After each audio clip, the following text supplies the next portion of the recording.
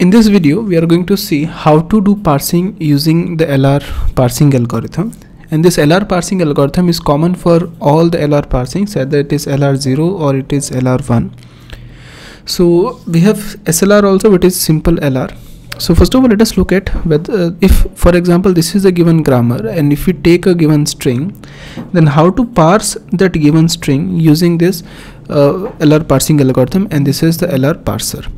Okay, and we'll see step by step how the LR parser is parsing. You can read the algorithm here. It is saying let S be the top of the stack and A is a look ahead symbol. Now if action S comma A is SI, that is if it is a shift move, then shift A and I increment the input pointer. If action is a reduce move, then reduce to that particular production and pop 2 into length of the right hand side symbols and replace by alpha. If action is accept, then successful parsing. If action is blank, that means there is an error. So let us look at this. Assuming that we want to parse the string A B B dollar. Okay, and this is A B B, and this is the number of the 1, 2 and 3. Okay, now I'll break down this everything into step by step, simple steps, so that you will be able to understand how things are working here. So when I'm saying breaking down into simple steps, that means I'm going to show the same stack but in multiple steps. Okay, so that we'll be able to understand what is going on here. So initially inside the stack we'll be having 0, and 0 is representing the start state, that is I0, initial start state. Now from this string, read out the first symbol. The first symbol is A, so we'll put this A and we'll see what is 0 on A. That means if on the start state 0, if you see a symbol A, then on which state you are going. So check this parsing table and you see on the start state 0, if you see a symbol A, then you are going to shift to the state 3. That means you go to state 3, I3. So that is shift 3.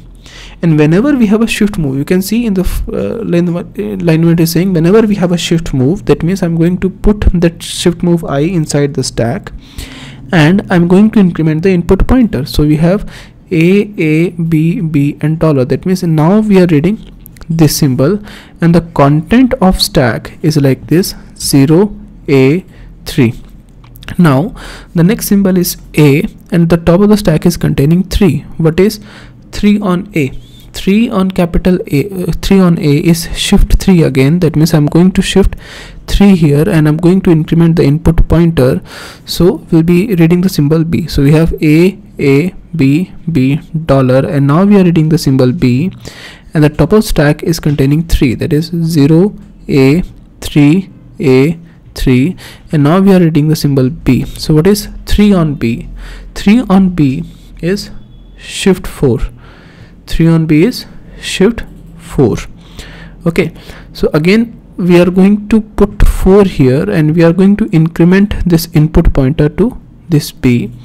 So now the stack is containing now we are reading this next symbol, which is B. So we have A B B dollar. We are reading the symbol B, and the top of stack is containing 4.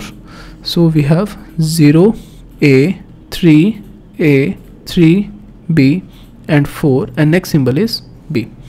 Now what is 4 on B? 4 on B is reduce 3. Now remember this carefully. We have a reduce move here. Reduce move means I can reduce this last symbol to that particular production, right? You can see this is reduced to 3. Now go to production number 3 and you can see production number 3 is A derives B. That means if you are reading this B, and so I'm reducing this previous symbol to production number 3, that is A. And you can see what is the length of the right hand side here. Length of right hand side is 1. So we are going to replace 2 into 1, that is 2 symbols out of the stack. So I'm going to pop these 2 symbols, that is out of the stack. Okay, so 3 B 4. So because of this, I'm going to pop these 2 symbols out of the stack, and I'm going to put this capital A, this left hand side, that is capital A, inside the stack. So we'll be having the following content onto the stack: 0 A 3 A 3, and we have capital A. So what is capital A on 3? Capital A on 3 is 6, so I'm going to put 6.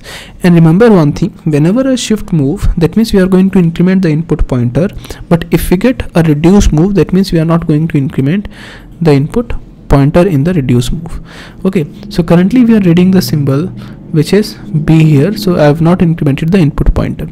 Now check what is B on 6. So I'm checking this symbol 6, I'm checking this 6, and I have B. So check what is B on 6. B on 6 is reduced to production number 2. Reduced to production number 2, and the production number 2 is A derives A. That means I'm going to reduce this symbol and this A onto this as this capital A, and the length of the right hand side is 2, so I'm going to replace 2 into 2, that is 2 into the length of right hand side, symbols out of the stack. So I'm going to pop this 4 symbols out of the stack. So after popping the 4 symbols, we are going to pop these 4 symbols, and we have to push the left hand side. The left hand side is capital A, so we'll be pushing these 4 symbols, that is 0, A, 3 and capital A. Again, when we get a capital A, so we have to check what is capital A on 3. Capital A on 3 is 6, so we are going to push 6. And because it was a reduce move, so we are not going to increment the input pointer. Again we are reading B. So again check what is B on 6. B on 6 is again reduced to production number 2. That means reduced to production number 2 is we are going to take this A, and we are going to take this production number A and going to reduce it to this capital A, and this is production number 2. So the length of production number 2 is 4, so I'm going to pop 4 symbols out of the stack. So this 1, 2, 3 and 4, these 4 symbols will be popped out. After this we'll be having 0 here, and after popping these 4 symbols, we have to write the left hand side, there is capital A, and what is 0 on capital A? It is 2, so I'm going to write 2 here. And because it was a reduce move, that is why I'm not going to increment the input pointer. So we are still reading B. Again check what is B on 2. What is B on 2? That is a shift 4. So that means I'm going to put B here, I'm going to shift 4 here, B and 4. And because it was a shift move, so that I'm going to increment the input pointer to $. Okay, now we are reading $, and the top of stack is containing 4. Check what is 4 on $, that is reduced to production number 3. And the production number 3 is saying it is A derives B. A derives B means I'm going to replace this B with capital A. Okay, so if A derives B with capital A, and the left hand side is containing right hand side is of length 1, so I'm going to replace 2 into 1. There is 2 symbols out of the stack, so these 2 symbols will be replaced, and we have to put the left hand side, that is capital A. So we are getting 0, A, 2, A, and what is 2 on A? 2 on A is 5. Again check what is $, on 5, because it was a reduced move, so I'm not going to increment the input pointer. So 2 on 5, so $, on 5, dollar. Okay, fine. So again there's a $, here, and $, on 5. $, on 5 is reduced to production number 1. That means I'm going to reduce this symbol and this symbol to single A. So because the length of the right hand side is 4, so I'm going to pop 4 symbols out of the stack.